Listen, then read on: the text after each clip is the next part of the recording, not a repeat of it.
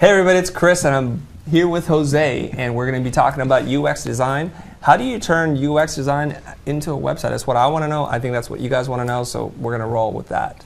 Stick around, guys. Let me try this again. I want you guys to listen to me. Yeah. I design sandwiches.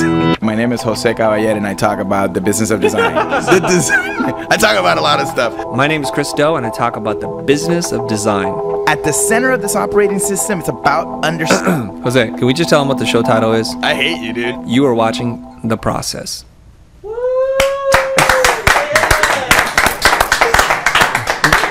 We've got a couple of people in the studio audience today. We hope that they're going to chime in. Hey, I'm Rishabh. So what exactly is user experience? Got it. So the question is, what exactly is user experience? Should I write the question down? Yeah, write it down. Okay, Yeah, and then put it up. you keep going. Boom. I'll write them down.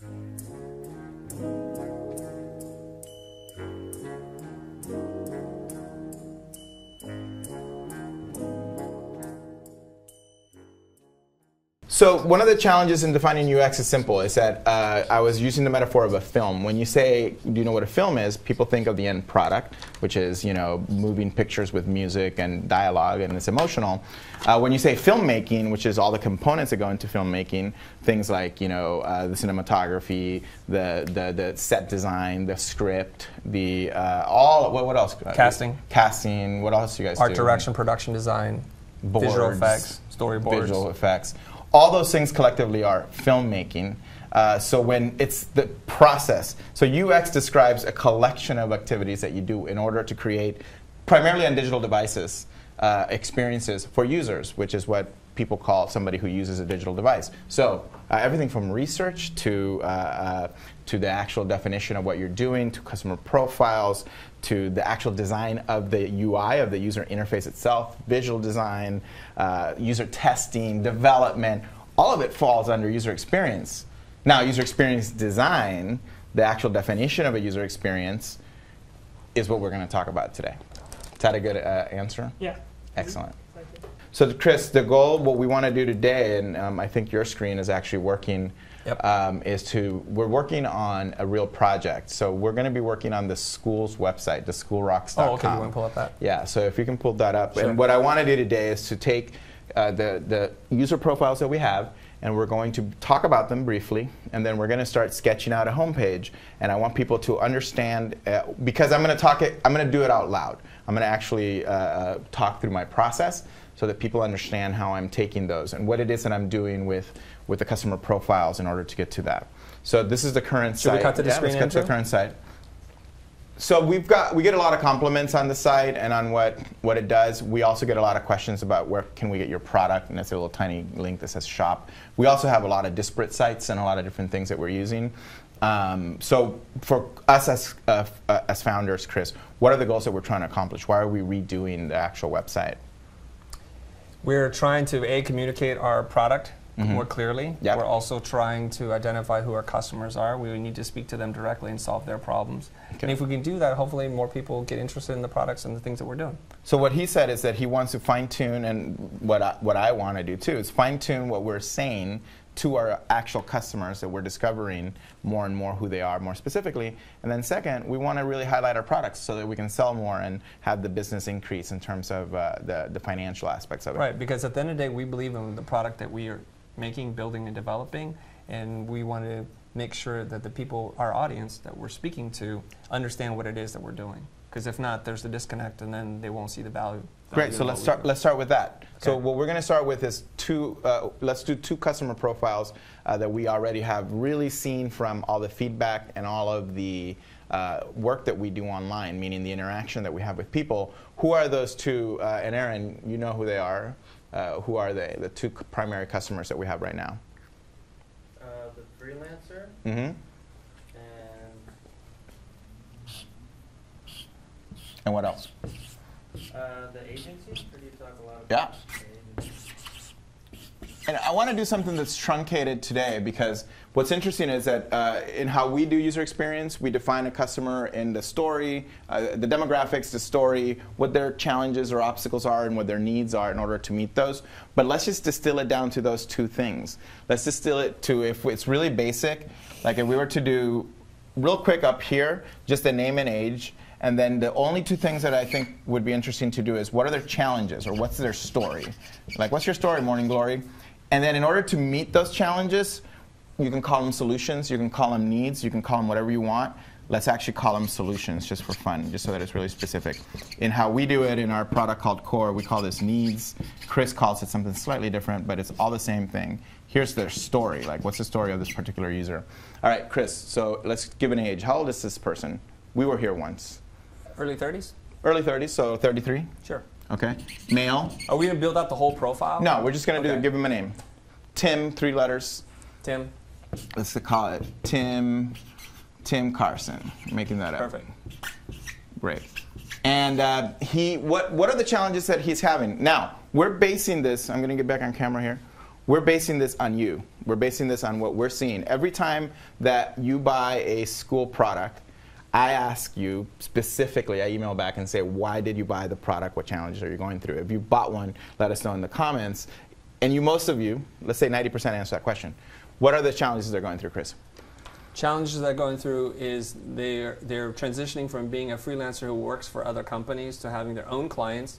And what they want to do is graduate basically from working out of their home studio into having an office and having some employees. It could be an intern or maybe a junior designer or a salesperson. They want to grow. And they need to grow because at this phase in their life, at 33, they're either married or about to have a kid or something like that. And so their financial needs are much different today than they were when they were in their 20s. So they have to do it. And there's one other challenge that they always pose, which I had and you've had when you're doing digital projects. What happens when the digital projects get bigger? It becomes unwieldy. Unwieldy. They become complexity and pain. So people are really scared of it. By the way, I'm scared of it. And the reason I really think the schools, what we do is important is because it's all about the pain of it. I think one of the challenges they also have is they wonder, is there a better way? Can I do this better? Like, how do you get from doing $5,000 to $10,000 websites to 40, 50, $100,000, $200,000 websites? So they need efficiency. Well, and also be able to attract bigger clients. I love that. So growth, complexity. Is there a better way? And well, let's call it also bigger clients. All right. So let's transition real quick into solutions. What are solutions, or what do they need in order to be able to? And I like what Christo talks about, where it's like tit for tat. So like if you need to transition. That's Jose's term, by the way. Tit for tat is my term, okay. Yeah, it is. Transition from small to larger, what does he need? To grow, what does he need? For complexity, what does he need? Is there a better way? What does he need? Like, can we say, what are the things that are solutions for those problems? Yeah. Let's go. Let's go. Let's go. All right, so the first one. And you guys can chime in. You guys can too, chime please. in. All right. Archie, what does he need in order to transition from small to extra large? What do you need to get your practice to be bigger? Clients, okay. So sales? Yeah, like choke that one down, like clients. So a sales process that you can follow. Great. Awesome. Thank you so much. Sales process. I appreciate that. And pay attention, if you're watching this, pay attention to my language as I'm facilitating. Because your job as a designer to level up is to do the same thing I'm doing. So I say thank you very much. Great. Awesome idea. Give me another one. Go. And Chris is smiling. What are we talking about now? What are things to grow and to increase sales process? What else does he need to grow? Tim Carson. Tim needs to. This is a tricky one. We had this call the other day. We had this call with Ben. We had this call with Elise, and they told us. I can't remember. Well, one of the things is how do you generate enough leads? Like, what are the activities that you do? How do you do marketing to outside of your area? Is that different than sales process? It is a little bit because marketing is lead gen. It's in there, but let's highlight it. I thought it was under the same umbrella. That's why I didn't say anything. Okay, so marketing. Well, we want. Okay, that's a really good point. It's sometimes better to be more granular. Sales process might be too broad. Okay. So let's call it marketing and promotions. Okay. They're slightly different. Those are good. I like marketing and promotions. So for complexity and pain. You did say good job. Oh, good job, Christo. Nice work. You're awesome. Thanks. I feel much better for participating in this exercise. I know you didn't get a lot of validation as growing up, but you know what? All right. We'll get you some. Appreciate it. All right. So what's the next one? I don't know. For complexity and pain, what does he need? What would you need in order? You've been doing web a lot, Rishab. If I hire more people, it'll be less pain for me. Okay, that's a great one. So what do you need in order to hire people and to put them to work? Like able to manage an HRD maybe, or like maybe do HR myself. So you need to hire and manage people. Okay.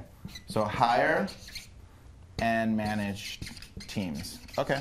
And the fear is that it gets painful with that. So let's just leave those three and let's. Don't you need to be able to manage complexity and pain?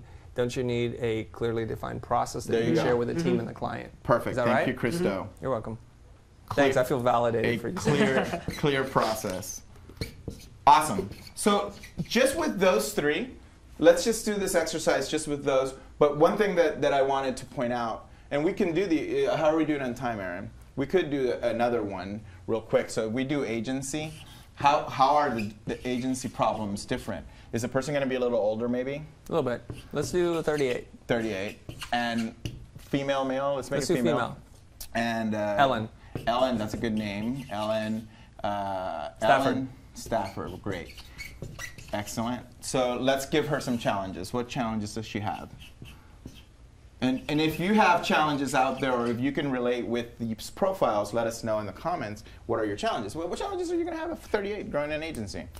I mean, I had some of these. You have family responsibilities. You have partners now.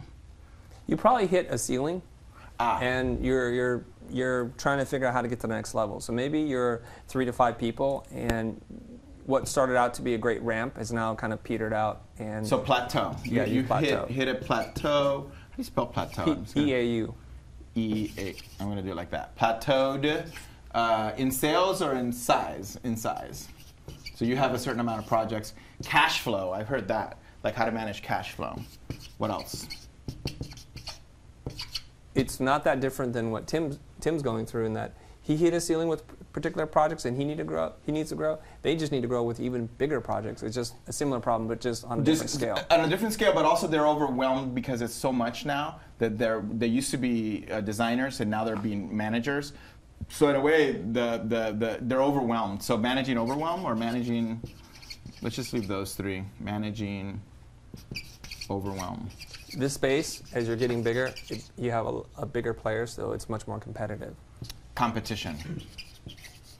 So this is where competition is where you begin having to do things like you need to position yourself within your competition to grow. And then managing overwhelm is also about systemization. So now you have a bigger kitchen. So we need solutions. All right, so what are some solutions for this? Again, we call this needs. There's other ways. Another thing, there's tons of ways to name these categories, and there's different ways that you can learn how to do this. All of them are really about identifying who the customer is, what their challenges are, and how can you solve them, and then creating a user experience based on that. Chris, let's just throw out 3 solutions real quick. Okay, so what we're talking about? They could be similar, they could be dissimilar. Well, what's the solutions to plateau and size? Plateau and size, cash flow problems, manage overwhelm systemization, competition. For cash flow, contract structure can help solve that. Right? You can get paid more frequently, split up your payment schedule bigger, have delivery, on-delivery payments. Plateau in size, that means that you need to grow your project sizes. What does that mean? In order for me to charge more, what do I need to be able to do? You have to demonstrate higher value. Higher value, higher. So that's really sales tools and, like, for example, positioning. decks, and that's also positioning. It's a big one. Sounds like a basketball court in here. I know. And I'm using a fairly thick Sharpie, but I even didn't get it to be thick enough. I wanted to get the really thick one, and that's because it needs to look good on camera, but also because if you're in a room, people are going to be way over in the room. You want everybody to see this and to give you approval on this. All right, let's just take these. Here's a big thing. Once you have a lot of these, and you might have 10 of these because there's 10 people in the room, or you might have 10 of these, what do you do next? Prioritize. You prioritize.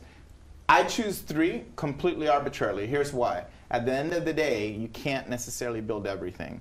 You want to actually really funnel things through priorities. You also want to push people to choose priorities. It doesn't mean that the 7th one isn't going to necessarily be addressed. It means that if we have to cut it and we go back, you said, look, you selected these 3 as priorities. Is it okay if this becomes part of the next phase? And that's why it goes into scheduling. So typically, you would vote. When you say arbitrarily, you would vote, You would right? vote. You would say, You would like, vote. what seems like the most pressing challenge and solution that we can provide? And then we would see like everybody seems to be in agreement. The top one's always easy. Number 2 is pretty easy. The third one, little hemming hawing, that's where the facilitator may come in. It's like, I'm hearing these 2 things. I think it's more this, and then you guide them through that process. Okay. Yeah. It's like a hog auction. It's like, okay, who's supposed for this one? Okay. All right. So now let's go on to choosing. Let's just choose 2 per category, even though 3 is a good one. So out of story challenges, and it's Chris and I, let's say we're all here. Transition from small to extra large, totally one of the big things. Complexity and pain, is there a better way? Growth, increased revenue. These are similar. These 2 are similar. Complexity and pain. What would be the next most important one? In terms of their challenges? Yeah. Well, the transition from small to extra large is a big, broad category. It's a big topic, yeah. So that's probably when you said, let's get more granular, we should have done that, because we would have had 4 or 5 things. So I think the transition points, some of them here. So let's say the transition is the main priority. So it's basically this. Let's just consolidate that into one. Let's use growth and complexity. So what I'm doing is, as a facilitator, for the sake of being able to move forward, I'm saying the top 2 that we have here, which is the transition to growing or growth, and complexity and pain, we're going to use those 2 as the main ones. Then here, basically, we would have marketing and promotions, a clear process is a solution for this, and these 2, sales and marketing, I'm consolidating them into one. Is that fair for everybody? Yeah? Yeah. Okay, great. So for the agency, cash flow is a big one. Do we all agree? Vote. Boom. And then I think here we have complexity and pain. Here we have competition. Yeah, exactly. We're thinking exactly the same thing. So for the agency, we're going to address cash flow and competition. So then solutions hires this one. These 2, contract structure and positioning, are the solutions to those 2. Great. So they're slightly different, and there's okay to do that, because now if you're addressing it for here, you're also going to address it for this customer. So there's a lot of push sometimes from clients to do a lot of customer profiles. We're going to need to do 10 because we have all these different type of customers. At the end of the day, you don't need to do that many, because a lot of the needs get highlighted by one. If you do statistics, you know that there's a sample size, a smaller sample size. Well, let's caveat that the more complex the site is, the more profiles you build. For something like this, 2 seem to be just fine, right? Like if you're building one for 3 is a good airline, number. That's a lot of different types of users, right? But you still want to have, but you still want to have your archetypal primary customer profiles. Okay. Like, for example, Virgin America isn't for everyone. It's for like young professionals. No, I don't mean it like that. I mean, there might be the mom, the professional planner, the travel agent. There's different archetypes. Between 3 and 5. If you're at 10 or 15 customer profiles, it's becoming unwieldy. What I usually do is, I might do them with the customer, like do 8, I've done this, and then looked at all of them and said, what are the similarities, and consolidated them into 5 or into 3. All right, so now let's do a screen. I mean, we have one over here already pre-cooked, but let's just draw it again. And you can do this in many, many different ways. So what's a question, Chris, that you would have when it comes to, Jose, how do you deal with translating it now into a screen? Well, I've never seen you do this, so I don't even know. Why don't you just do it? So I'll describe a couple of the things. One, the format, like mobile or like web, is really dictated.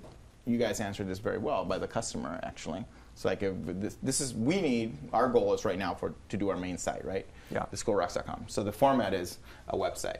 And that means that there's a bunch of different already acceptable formats to select from. So you do that from research and from preference. All right, so let's say you're the client, Chris. You and me are the clients.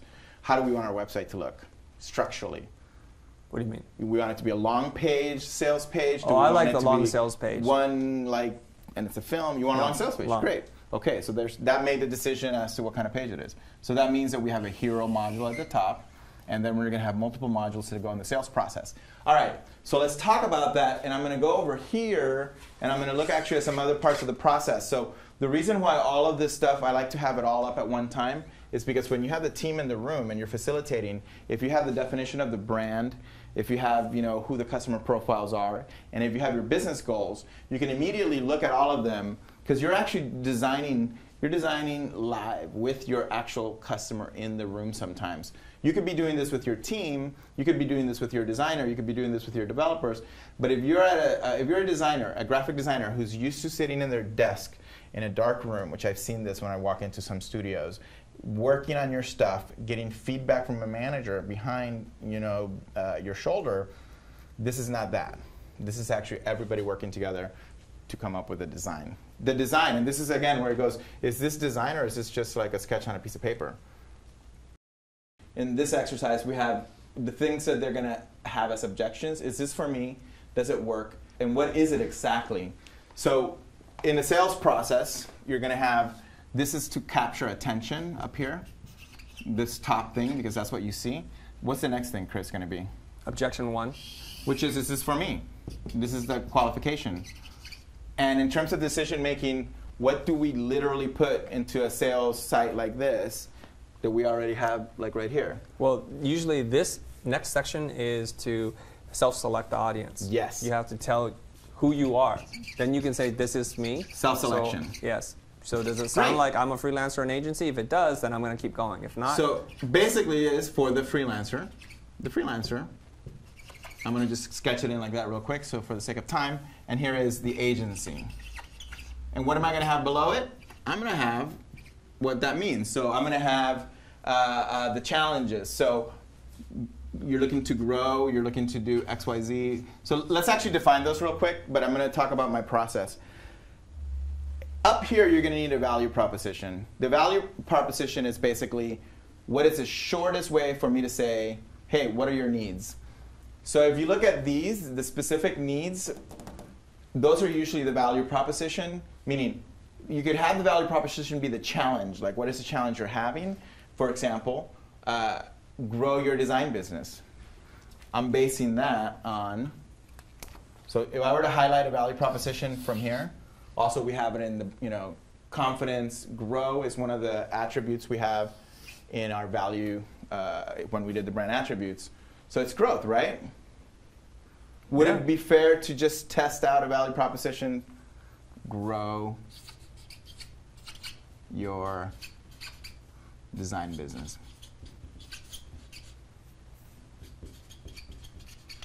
It's super simple. Nobody? Input? Yes, maybe. Well, let me just point this out here. As I'm reading a book on copywriting, the headline is supposed to grab your attention and appeal to the person's self-interest. Yes. So a lot of designers make a mistake. They just talk about themselves. I don't really care about you. Yes. If you can't help me solve my problem, I'm moving on to the next site. Yes. So I'm a design business. I want to grow. Great. More detail. This is what I sound like, and this is what I look like, right? So do you want to increase? So here you would go increase. Sales might be one of them. That might not be the first one we try. No, so you would talk about their challenges. Okay, so are you struggling to grow your design practice and whatever else you've written up there? Struggling to grow. Is are projects getting more complex and painful? Is there a better way? Is there a better way? Boom. Those are the 3 entry points that you're going to have right there. I'm taking them directly from my customer profile into the copy. So who do you have in the room? If you have a larger team, you have, you're going to have copywriters, you're going to have art directors, you're going to have other people. All right, so for the agency, cash flow, competition, positioning, what are the questions that we're going to ask the agency? If you've plateaued, have you plateaued? It's like, so. Have you hit a ceiling? Have you hit a ceiling? Hit a ceiling. Process. Is it hard differentiate between your competitors or something like that? You're having a hard time differentiate between your competitors. Managing complexity, managing hiring. Actually, said number 1, hiring and managing projects, Okay, so here we go. Have you hit a ceiling? Hi, are you an agency? Have you hit a ceiling? Are you having a problem hiring and managing, hiring people and managing your projects? So those are already questions you have. All right. So in the third one here, what are we going to give them here? Do you want to do objection 2? What's objection 2, Chris? Well, is this for me? Is this for self-identifying, right? All right. And then does this really work? What is it exactly? So that's another one. Maybe what is this? What is this? Okay, so basically this would be the solution. I like what is it for last. Okay, what is it for like last? Okay. Objection. You got me really interested. Now tell me exactly what it is. So does it work? The question there, how are different ways to actually answer the does it work question? You have testimonials, you have what is it called? Product Empirical benefits. data. Product benefits. And you social have proof. Social proof. For the freelancer and for the agency, for the sake of argument, let's do two things. Let's do it backwards. So you want to do the product last? Yeah. Okay, so or near last. Near last. So anecdotal or like testimonials. So here you could say quote marks. You can say I increased, my sales by X%. You have the picture of the person, and then here you have the support of an agency. We repositioned and grew our agency, yada, yada, yada. And you have that, boom, boom. So you can change this module to different places, but this is already basically saying, here are the things that I did. And instead of us saying, here's the product benefits or here are the benefits, you're immediately having somebody else say it. And Chris is drawing the people, which is something that you can actually do in the sketch. I sketch pretty messy, but you can have a logo. So what else can we do, Chris, here? So the next thing is, does it really work? Is it for me? What is it exactly? Now you can get to what it is. Okay, so what is it? What is it? What is it? So here we can have the different products. Now we know what those are because we have them described. Let me draw that. Can I let's do that? those. Yeah. So you have. So the product is a kit that you're gonna get. You have two kits. You have agency kit and you have core strategy kit. So there's a booklet. There you go. You can keep talking until I'll draw. So there you want to have what I call again tit for tat. So you have the two problems, then you have some of, and you can put product benefits instead of testimonials there. You can put the testimonials afterwards. You're going to have to actually test different ways of doing this landing page. Coming up with it is not a finite process. So I am a graphic designer. Chris is a graphic designer by training. We didn't get taught this at school. Right? Did you get taught this at school? No. How to go from a customer profile all the way to copy? Like, I didn't think I was a good copywriter even. But what I heard Chris say, and I'll do a testimonial on Chris's behalf, he said is, before I didn't know how to write copy. Now I know exactly how to write to that particular customer. And we all know how to write English, most of us do at least, because of the customer profiles.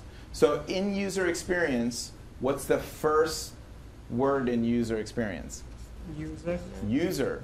So everything is focused around this. Now, again, the reason why the process is set up so that over here, we put the camera over here, you have all your variables like what your brand is, who your users are, and what your goals are, and then you move on to the center, which is where you're actually sketching some of the solutions, putting up the boards of your solutions, and then on the other side, you have the actual execution, and I noted this to everyone, to the audience earlier. The reason why you have all three when you're developing software, and Rashab, you know this pretty well, why is that?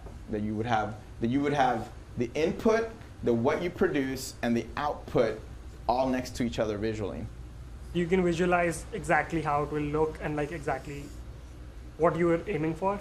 Yeah, you can visualize everything and you can move with an entire team through the process, and it's going to change. That's the reason why all these tools like stickies, and Chris said, at the beginning that it's because you can reposition everything.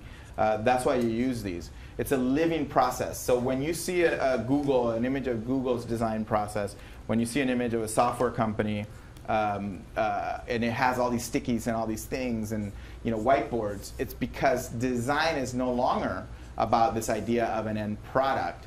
Design is now about this idea. Look at that, man. Krista should do like live sketching at conferences.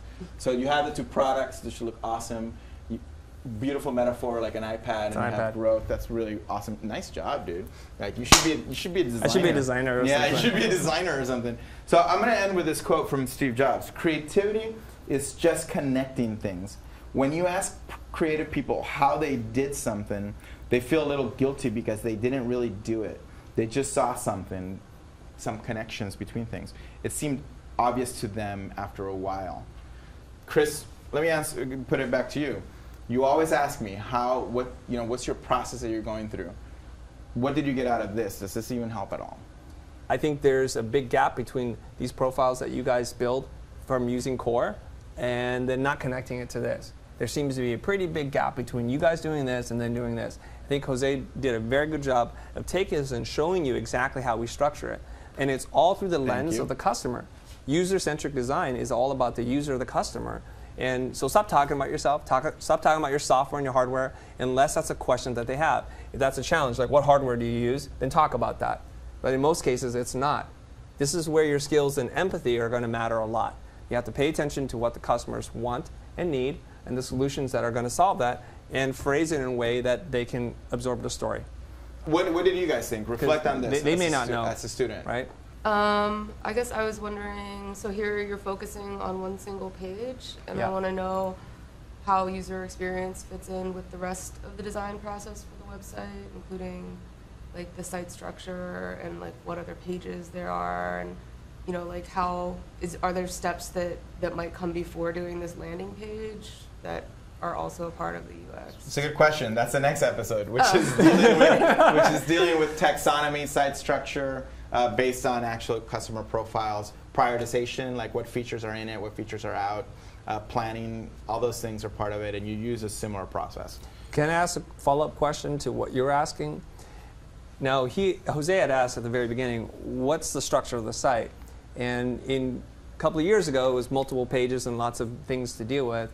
There has been a shift towards something that is kind of more like easier for somebody to use, and is a story in itself, and it unfolds just by scrolling down. It's very easy and kind of driven by the client, so there's nothing for them to get confused by. The call to action would be at the bottom here. So each one of these things is a little story that takes them through the customer journey, and then we do the call to action. So that's a consolidation of one page. Yeah, it's all in one page versus But like that's not the 16 entire pages. system, though. You have links that go to the e-commerce store. You have links that go to a landing page for the products. So we worked on that. Rishab and I worked on that, on what's called the product architecture, or it's called, in this case, you know, there's a bunch of different vendors that we're using to build the site, like different services. So you have to actually define that. A large part of that is functional. Like, okay, when somebody clicks on buy, where do they buy it? Do we build an e-commerce page? Do we actually use a service? So there's a lot of questions that dovetail with the technical. So I'm collaborating with Rishab, who's a computer science major from UCLA, and he and I are discussing the pros and cons of the platforms that we use, and then we draw it out, like a diagram of all the different platforms. That's a technical architecture issue. Now comes what's on every one of those pages. So we repeat this process on each of those pages. What's the format? What needs to be on it? The best thing to do is to copy existing formats. In creativity, that's like, whoa, you don't want to copy somebody else's work because it's about originality.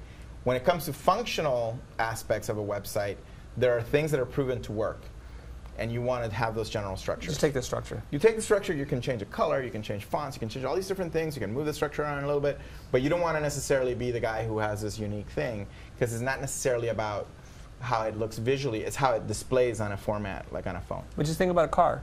A car has 4 wheels, a steering wheel, a drive gear or motor, and it needs to work the same from manufacturer to manufacturer. They're copying each other's structure, but everything else about the experience is different. The way it looks, the way it runs, the way it sounds, everything's different, but we don't have a problem with that. And I'm glad you brought that up, because designers are like, no, I'm going to reinvent the web.